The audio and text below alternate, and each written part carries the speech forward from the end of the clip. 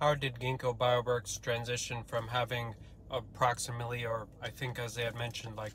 even a few years ago, more than 1.3 billion on their sheets in the bank to a little less than barely 800 million now? And I think that this is a very important type of discussion or types of thoughts that we can have for any type of company, because all these companies are now saying that, oh,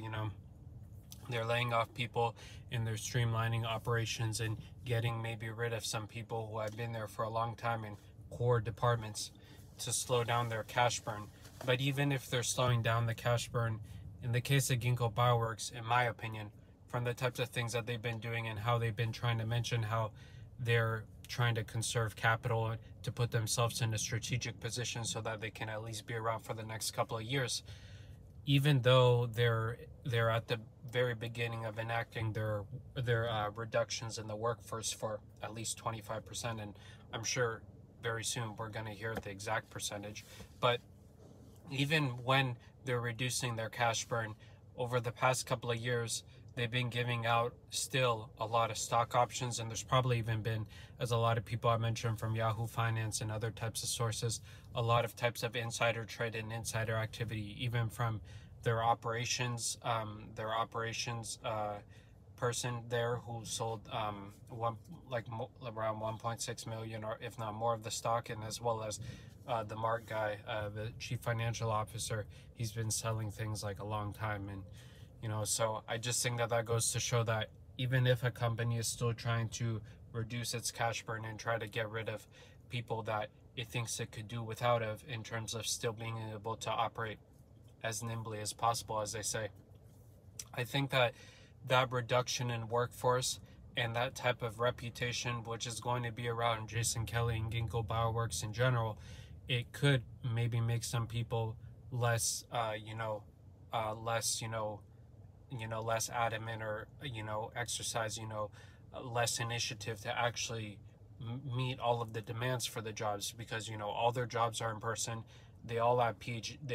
all their jobs require PhDs, even though a lot of the jobs that even I've looked at, like for myself or other positions, other related positions, because I'm curious, a lot of them can be done with someone if he or she has a lot of experience with a master's. But the thing is that Ginkgo, they just want to have this as a type of selling point, because it's really funny that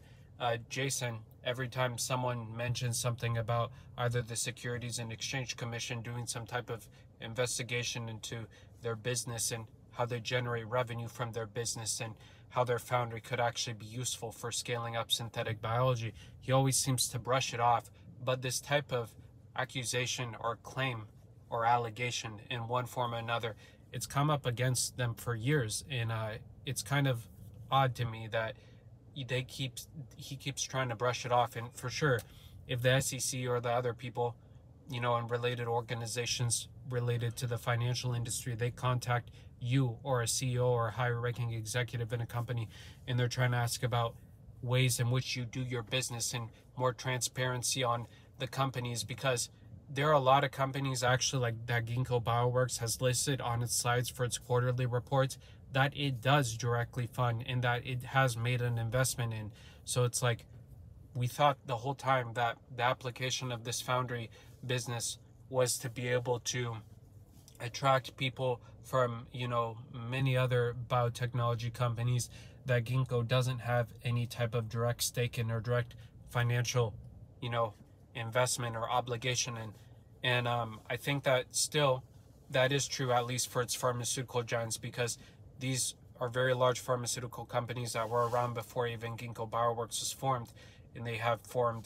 developed through their discovery, through their compound discovery and drug discovery pipelines, several other types of compounds that have already been on the market and have already helped people and patients. But the thing is that for some of the other cases, we can see that if it's more of an outlier case, maybe in another area of the biotechnology industry, but not necessarily having to do with the pharmaceuticals or the development of novel compounds and interactions between like proteins and ligands or other types of biological systems, then it would kind of not look good and not provide a very strong case for the foundry model in the business in general, because why it's kind of like they're pushing someone almost to the footsteps of their foundry, to make use of their foundry, instead of just continuing to have no financial obligation and not actually put any money in this company just to receive some money back, because it's no point, because there has to be some asymmetry in their interaction between the client that Ginkgo is looking at and the foundry, them as the maintainers of the foundry that they're using. So I think that a lot of that stuff, like, it really confuses me when I saw it, and I think obviously it's confused people for years, because I'm not the only person. There are so many forums and the like which discuss this type of things. But I think that just also demonstrates that, look, they've burned like 500, like $500 million in cash, and they try to say they're in a strategic position, when really, if you ask me, even though they've added more programs into their cell engineering portion of the foundry, it's not resulting in better financial performance. They lost like half of their revenue. And I know that a lot of tech companies are kind of in this type of position now, but I just think that it's different in the case for some companies in the biotechnology sector, especially because those executives, they kind of overinflated what they could make use of in how they could apply different, whether it be different types of algorithms or different types of experiments, and